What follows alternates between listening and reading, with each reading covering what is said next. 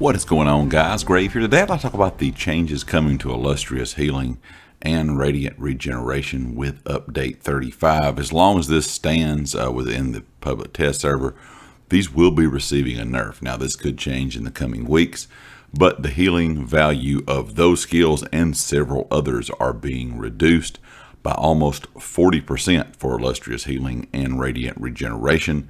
So that's going to put a pretty big hit on those healing skills. And a lot of healers are kind of upset with some of these changes that ZOS is implementing with Update 35. Not only that, you're looking at a lot of the abilities now will only tick every 2 seconds. So that's another nerf just kind of overall.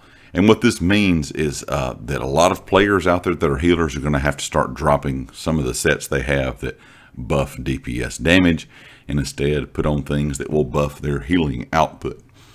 And this is not only a problem for healers, but it's also going to be a problem for the DPS that's in the group. So now you're going to be receiving less of those DPS bonuses, considering your healers are going to have to run stuff to buff their own healing instead of being able to run things to buff your DPS. And we all know that, of course, some games out there, whether it be RPGs, MMOs, whatever the case may be, some games have, different types of builds where you can either be a buffer or a healer, or kind of a, I would say, almost hybrid when it comes to that, kind of healing build where you can heal and you can buff. And that's what a lot of people kind of do in the Elder Scrolls Online.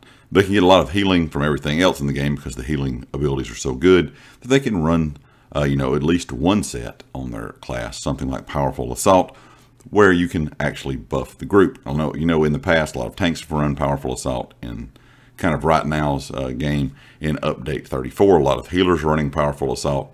But that may end, and it's going to be a lot of other sets too that healers may have to drop, those damage output sets in the future if this all, like I said, if this all stands with Update 35 and actually goes live. When the update comes out, all these changes stay.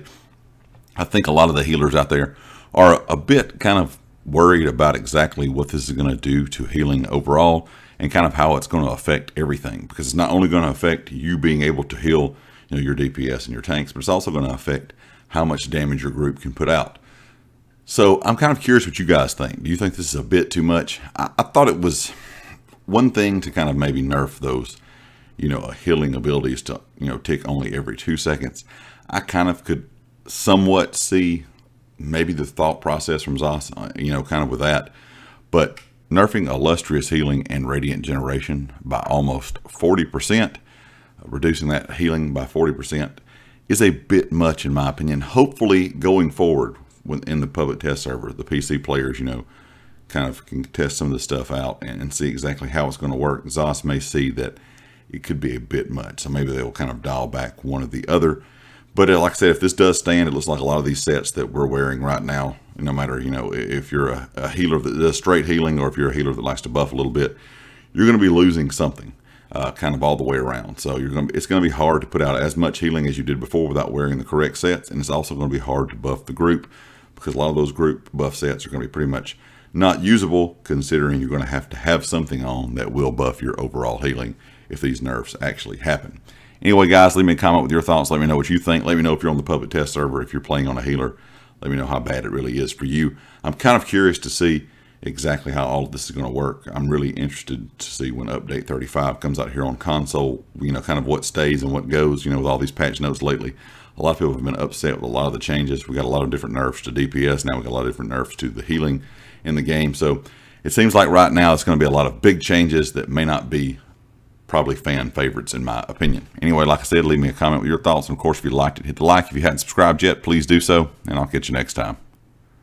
Peace.